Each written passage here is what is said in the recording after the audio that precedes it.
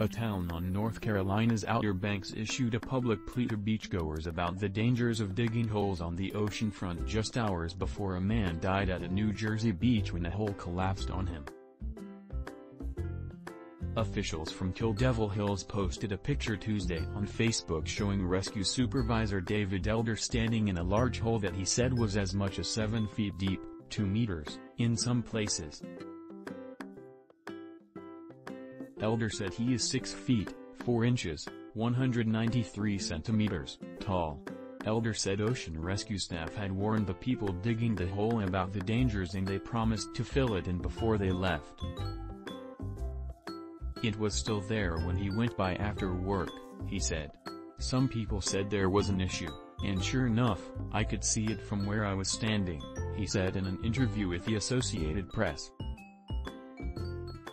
Deep beach holes, in addition to possibly resulting in injuries for those who dig them, could delay or damage rescue vehicles operating on the beach, officials said in their online post. They can also trap sea turtles and their hatchlings, leading to fatal results, the post said. A man commenting on the post mentioned that he broke his foot in 4 places and required 2 surgeries after stepping into a beach hole one night in 2017. Elder said because the ocean water is cold, beachgoers tend to seek alternate entertainment. Sadly, this is the way that people choose to spend their time, he said. Elder recalled how in the town of Kitty Hawk in 1999, a teenage girl was in a deep hole on the beach that was close to the water when a swell crashed in and filled it, covering her without a way to get out.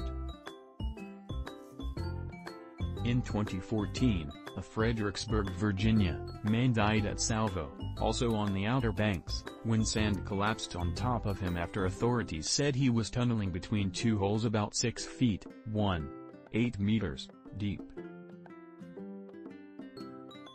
When rescuers found the man, his family said he had been buried for up to 15 minutes, according to the National Park Service.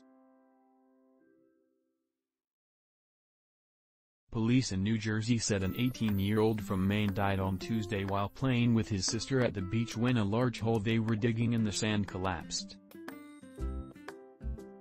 The Toms River Police Department said in a statement that the sister was also trapped but was rescued and treated at the scene.